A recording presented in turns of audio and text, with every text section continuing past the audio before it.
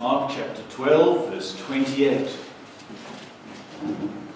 Mark chapter 12 is a chapter of the Scriptures that includes three testing questions in which Christ was tested by his enemies. First of all, the question of paying taxes to Caesar came up. Then the question of marriage at the resurrection by the Sadducees who didn't believe in the resurrection. And now we have a third question, and I say it comes from his enemies because even though this particular individual who comes to raise the question might not in the end be an enemy of Christ, yet he was sent by the Pharisees, as we're told by Matthew. So let's read then from verse 28 of Mark 12 about this third question. One of the teachers of the law came and heard them debating. Noticing that Jesus had given them a good answer, he asked him, "Of all the commandments, which is the most important?" "The most important one," answered Jesus, "is this. Hear, O Israel, the Lord our God, the Lord is one.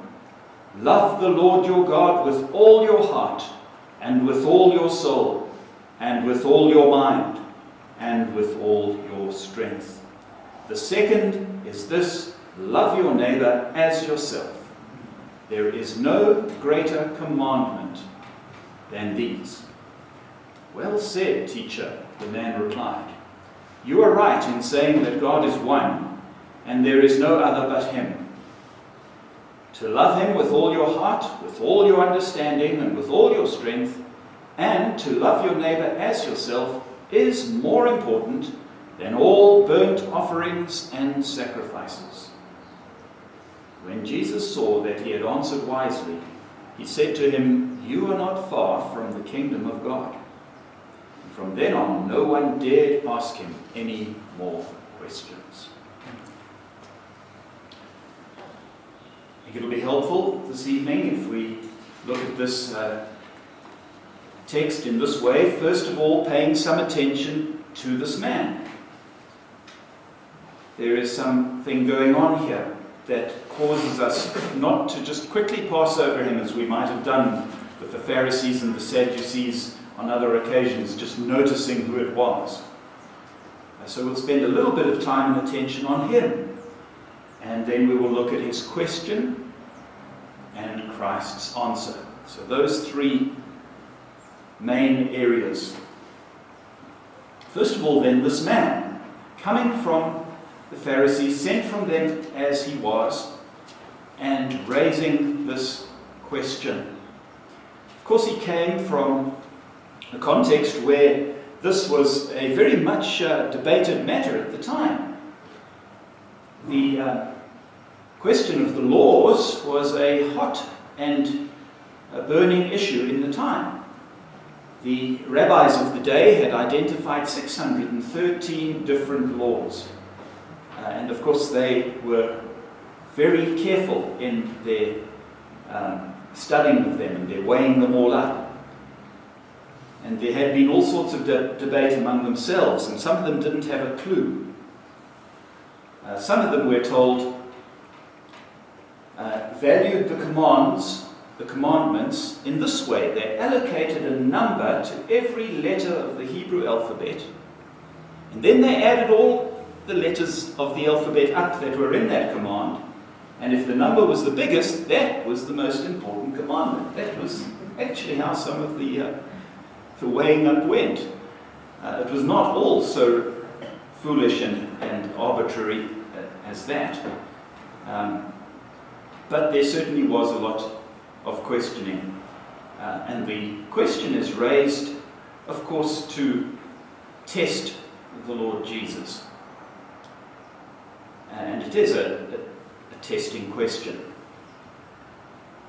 And we'll leave for the moment the man. We'll come back to him again just a little bit later on. Let's look then at the question. Of all the the commandments, which is the most important? Okay? Now, is this a good question? Is it really a good question? Or is it a question that we shouldn't even think about? Some people would tell you that really it's not worth bothering about. Evangelicals today would tell you that, some of them. They would say to you, one sin is as another. One sin is enough to send you to hell, right? So, what's the difference? If you've broken the law, you've broken all of the law. You see, and that's true, but it's not the whole truth. And on the question of Christian ethics and God's holy law, which is all over the scriptures, this is a very serious matter. We must ponder carefully on the laws and teachings of God. We must meditate on them day and night. We must love them. We must understand them. We must not simply sweep aside the keeping of God's law, as some well-intentioned modern-day preachers will tell you. Right? It makes no real difference at the end of the day if you tell a little white lie in a situation to spare somebody's feelings, or if you are a mass murderer. Because sin is sin. And similarly, they flip the coin and they say, well, Christ has died for sins.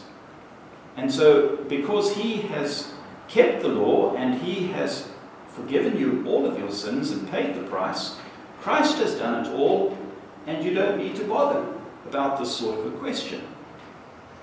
You don't need to fuss too much about sin or about the keeping of God's law.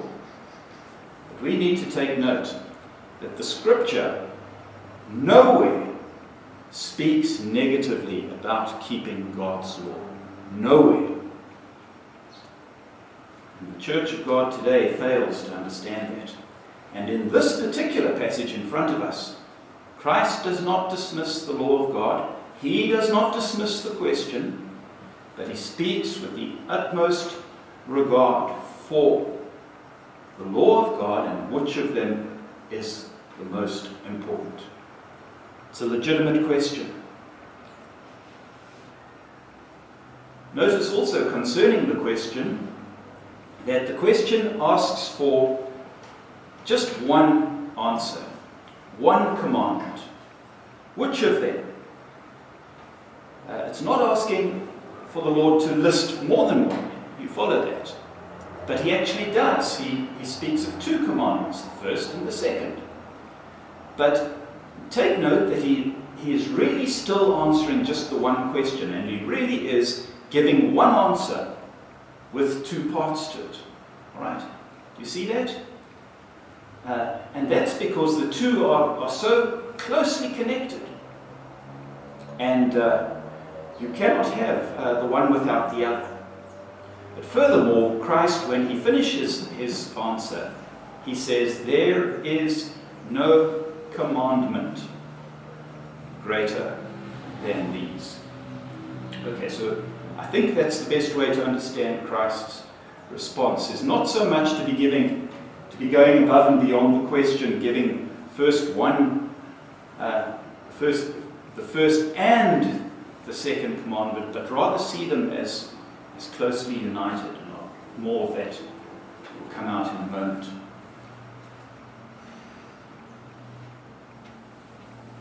Let's come to the most important thing, the answer. Let me tell you a story, a true story. There was a time when a bunch of people from the English Reformed Church went hiking. And they went up the mountainside, and the mountainside started like this. Okay? And so when they set out on their hike, they thought, this is going to be easy. All right? And their enthusiastic leader said, we can go the long way up this mountain because we got plenty time. This part went quickly. And in kilometers, we're almost a third of the way. We'll be there by lunchtime. Well, we took the long road at a bad decision, and we ended up with the sun setting on us, and we were in a thick forest. Up on the mountainside, Can't remember if it had started raining at that point or whether the rain came a little bit later, but we were in the darkness on a single path through the forest. And the party was a little bit strung out, but not too much. But enough for there to be a little bit of a gap between the front and the back people.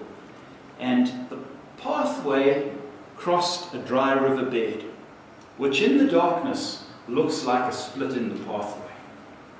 So some of the party carried on the pathway, and the other half of the party went up the dry river bed, which got steeper and steeper and steeper and ended up nowhere, in the pitch darkness, and then the rain came. And they didn't know where they were, and had the good sense, like hikers should have, if you're lost, stay put, at least for a while. Maybe you'll be found. And if you don't know where you're going, you could get even more lost in the thick darkness. So, cut a long story short, they decided to stay the night in the forest. This you might think is scary and unpleasant. But our daughter Tammy, who was part of that party, tells us that that was one of the most wonderful and memorable nights of her life. Because the fireflies in the forest were entrancing, the sounds, the silence, the rustling of the leaves, the falling of the rain, the feeling of the dampness and yet the warmth of your sleeping bag, and the sense of vulnerability, and yet also security in numbers, and things that your eyes could pick up in the darkness, and all of that, the smell of the forest and the wetness, everything was, and she's an artist, you see, so she kind of has a sense of these things that us mere mortals don't quite achieve. But I think she was alive that night, right? All of her senses, all of her nerve endings, she was alive. And then you might think also of the song, Annie's song, right? You fill up my senses like a night in the forest. I'm going to make one more connection. When I was reading the best Bible teacher, I think, since the Apostles, and he was explaining this passage of Scripture, he said, Christ's answer means that we must fill up our senses with the love of God. Now, I don't know if John Denver had read Calvin, but I think both of them were onto something.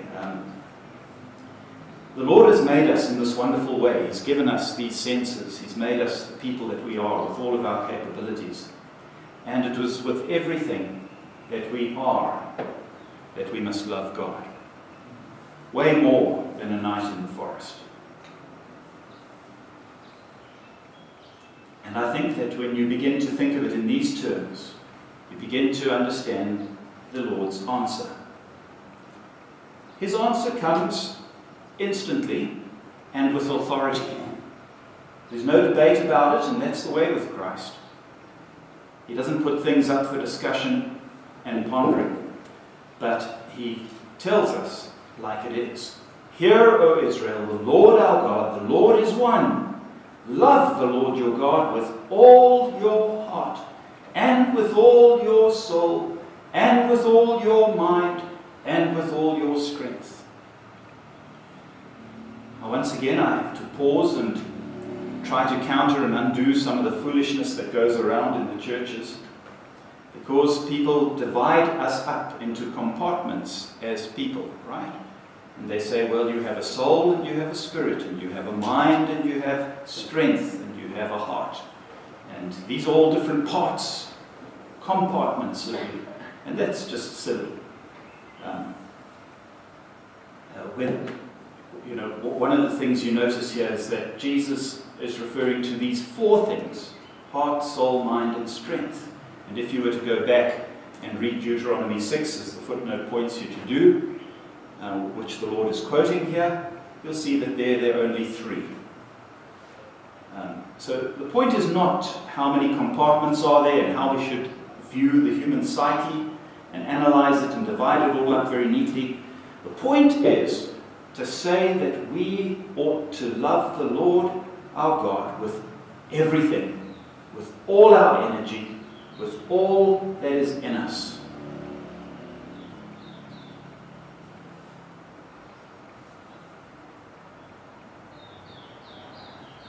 That's the plain answer. It is the most important commandment. And the second is this: love your neighbor as yourself. There is no greater command, there's no command greater than these. Now, some of the translations say the second is like it.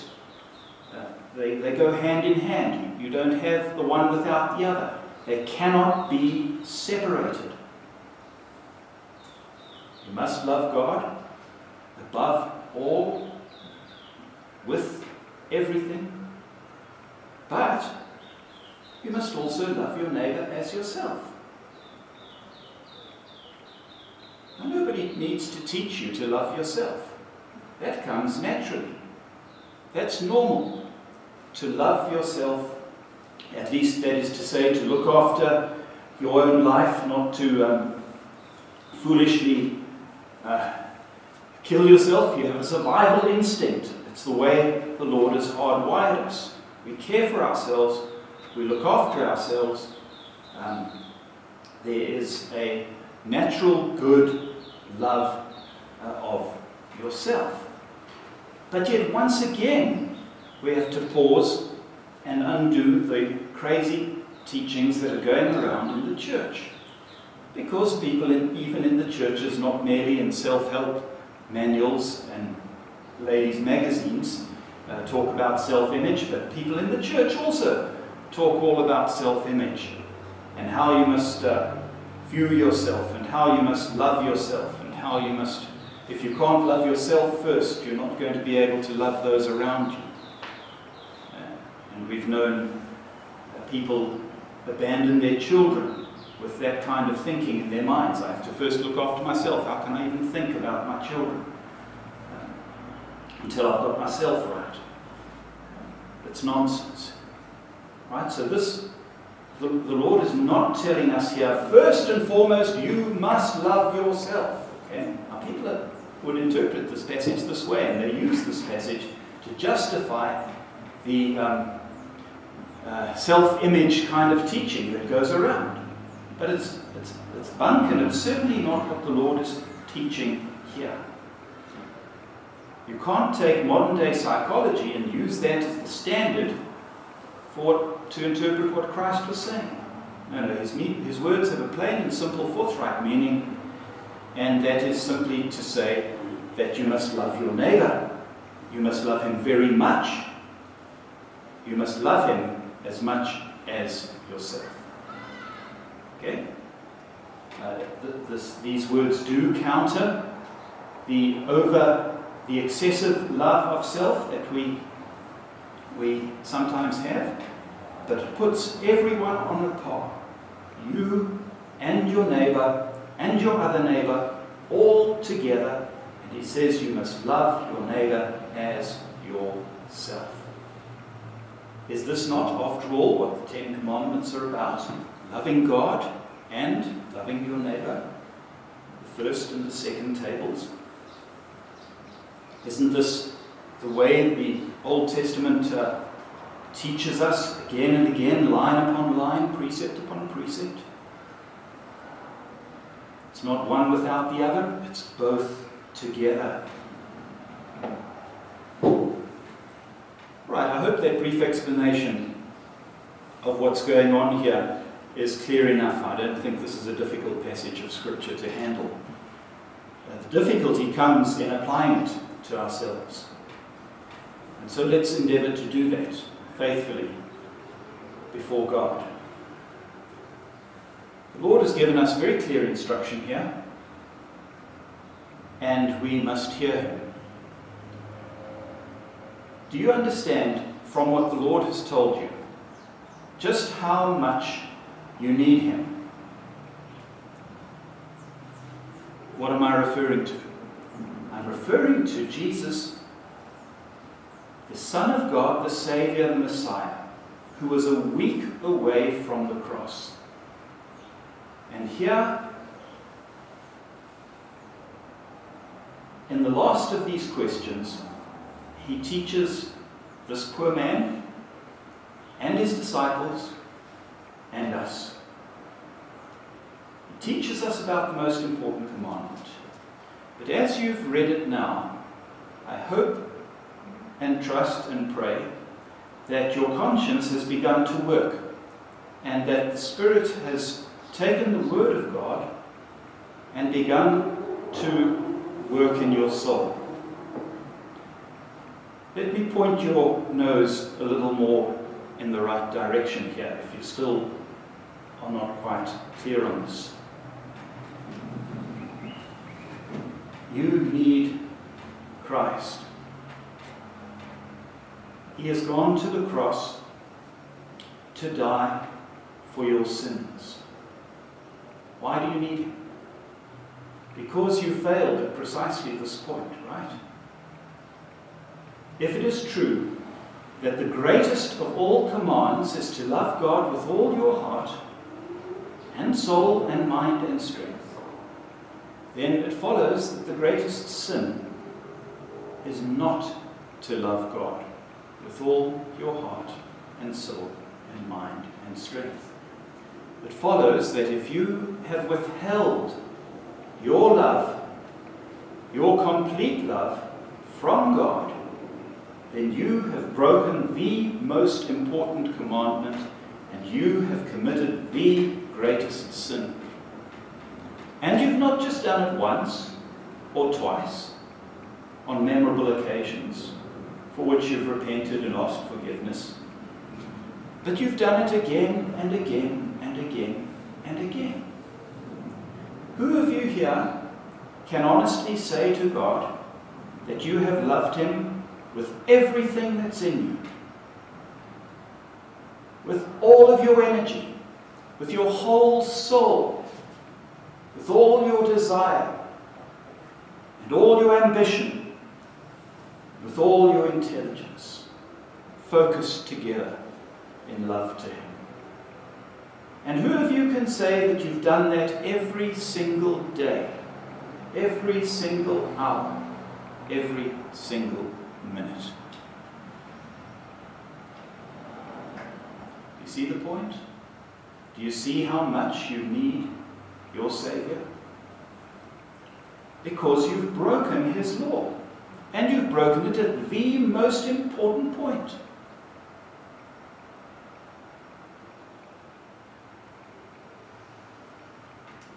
Who is God?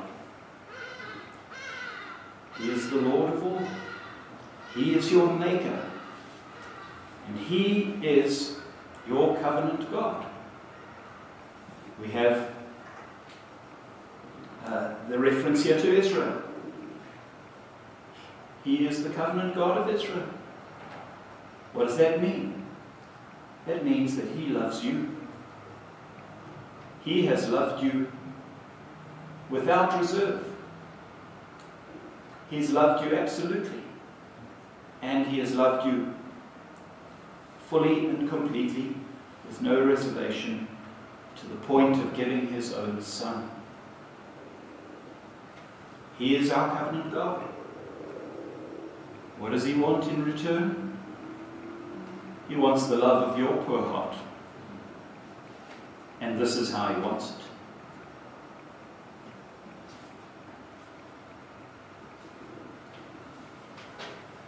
In shame, our mouths are shut, our hearts are saddened and sorrowed, account of how greatly we failed in this.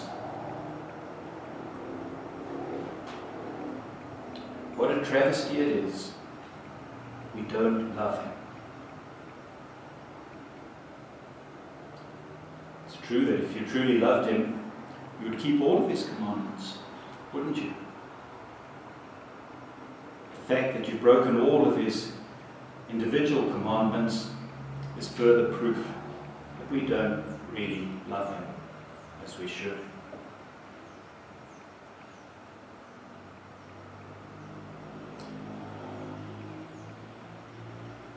once again, people dance around this in the church and say, well, yes, that's true, we all know that. We know that we're sinners. But God has made a plan, and God has sent His Son to save us from our sins, and we are forgiven, and we are delivered, and we are children that live now under the grace of God. So it's all fixed up. And why are you preachers getting so worked up about the fact that the congregation and the Lord's people don't love God as they should? Hasn't Christ paid the price for that sin, even that sin? The vilest and the worst of sins? Yes, He has. Of course He has. But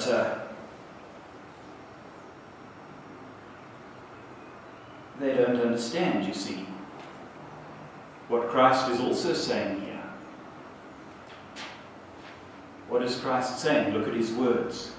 Hear, O Israel. Okay? So these are words to Israel, not simply indicating that they have broken God's law 1,000 times and severely, but also these are words to Israel telling them what God wants of them. What is the greatest commandment? What is the thing that your Heavenly Father most of all wants from you? O Israel, O covenant child, He wants you to love Him with all of your heart, with all of your soul, with all of your mind and your strength. And then also to love your neighbor as yourself. How do you match up on the second one, the second part, loving your neighbor as yourself? If you turn the spotlight on yourself there, can you honestly say that you have not put your own interest above the interest of others? Can you honestly say that you have loved and cared for your neighbor as much as you have for yourself?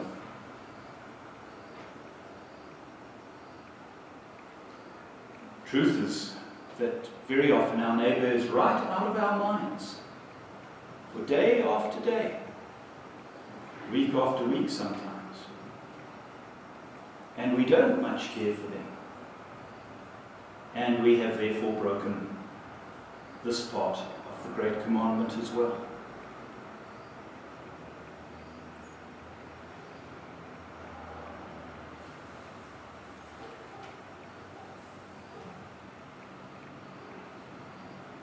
Well, do you see that these words of Christ are very clear? Right? Not only are we on the spot, not only do we desperately need a Saviour who will come and rescue us and give us a heart to love the Lord, our Father, His Son, and the Spirit. He will give you such a heart. That's His purpose. That's what He's going to do with you. He's going to make this true in you, that you will love the Lord your God with all your heart and all your soul and all your mind and all your strength. Okay? This is also clearly the greatest command because it has always been there. Right? There's a saying, where there's no law, there's no sin. Okay, when drones first come out, there's no regulation. But when the drone is now used to spy on your neighbor, now suddenly there's laws, right? But until that law came around, you hadn't broken any law and you were okay. But this one law has always been there. It was true for Adam, it was true for Abraham, it was true for Moses, it was true for David, it is true for the apostles, it is true for us. Love the Lord your God with all your heart and all your soul.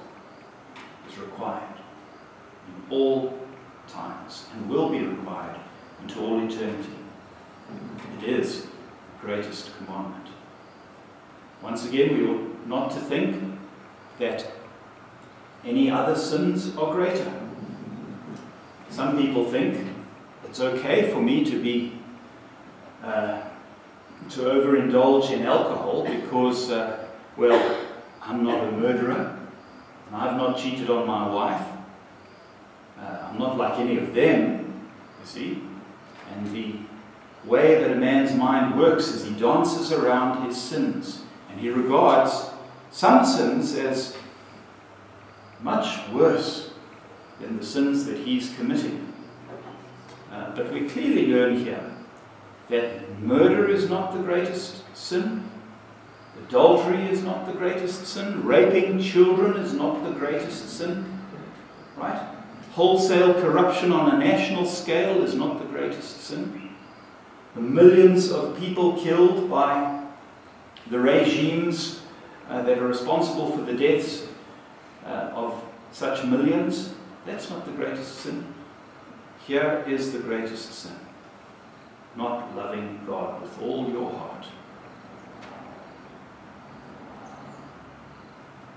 Now then, before we go, let's have another look at the teacher. The teacher of the law, the scribe, the lawyer.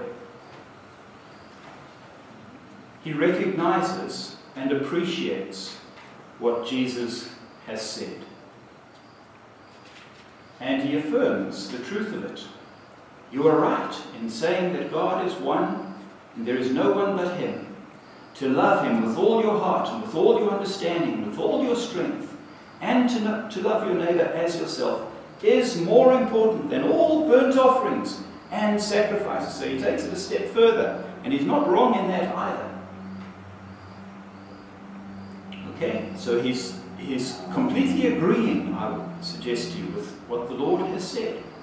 And he shows some understanding of what the Lord has said. He accepts his answer. He is teachable.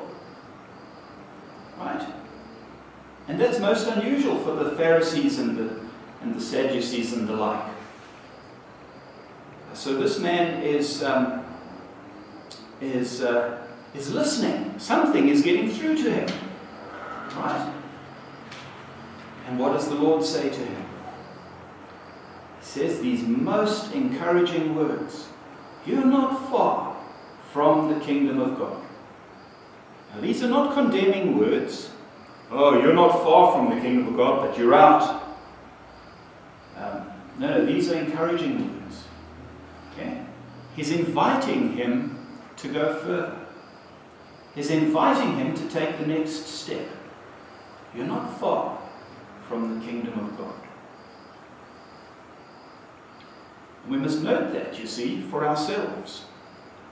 The little bit that we do know, we should take further. And the Lord would encourage you to do so. Okay, that's the kind of God He is. He's not one to put out a smouldering flax or to break a bruised reed.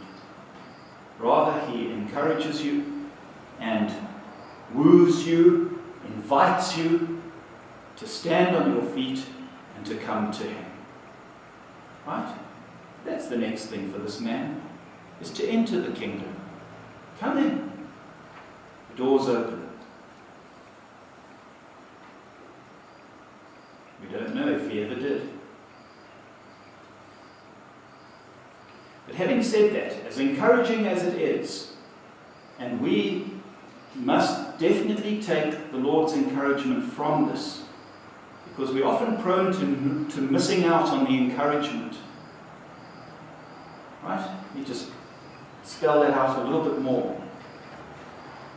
We're encouraged again and again to do what's right from the Scriptures, to seek first the kingdom of the Lord, to serve Christ in committed, faithful love, and so on, to be His good and loyal servants, to honor Him first in your life.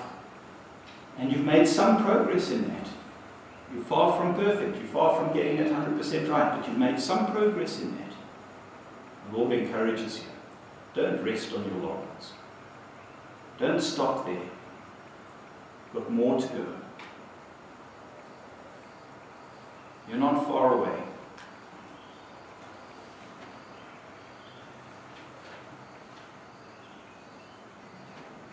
Right, but having said all these encouraging words, and may we take them to heart, nevertheless, we are foolish if we think that it's okay to be near the kingdom. It's not okay just to be near the kingdom. Right? It's not okay to hover around but not go in. It's not okay to know all that we do know and yet not to be experiencing the joy of being in the kingdom of God, loving the Lord deeply and from your heart. You need to go through the door. As we heard this morning, it is come and welcome. You need to go in. And this man knew a lot. Right? He knew plenty. He could recite it here, and he could discern what was right and wrong. Discernment is not enough. Knowledge is not enough. Knowing all the stuff, knowing the ins and outs of the Christian faith is not enough. You must go in. Otherwise you're going to be like the people in Noah's day, living right there within sight of the ark, mocking Moses as they did. And then the rains came, and the door was shut. And they were outside. Close. But a miss is as good as a mile. And so, if that is true with you, that you're intrigued with the things of God, and you find that the Lord has a grip on you, and you just cannot push him out of your mind. You're intrigued. Don't let it rest at that. You must close with Christ.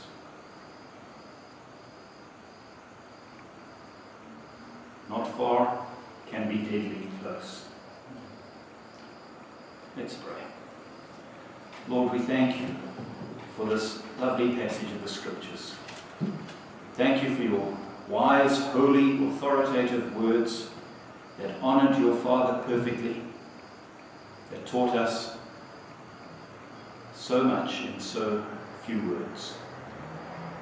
We pray that these things may be written deeply on our hearts, and that we may, with every single day of our remaining lives, love you more and more.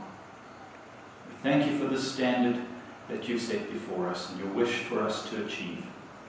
And thank you that one day we shall, by your grace, achieve it in glory. And we yearn and long and hope for your work to be completed in us.